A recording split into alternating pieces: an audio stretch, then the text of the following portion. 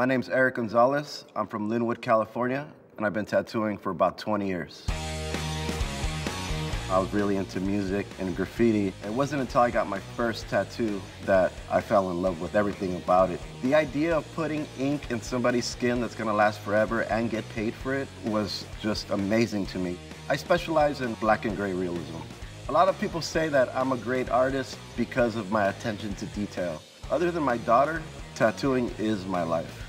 Taking Mr. Eric Gonzalez. I have a huge advantage of the experience that I have over these guys and girls that have only been tattooing for about 5 or 6 years. A lot of these kids don't know much about tattooing. They're refreshing, you know, they got new ideas, but they got a lot to learn. Try to leave like a kind of a slight harder edge. Determination is what I'm definitely bringing to the show. As much as I'm doing it for myself, I'm doing it for my daughter and for my family, for my friends, everybody who's been supporting me. I'm on the show to win it, and that's what I'm gonna do. Hey, this is Oliver Peck. Be sure to subscribe to Spike's YouTube for more Ink Master videos.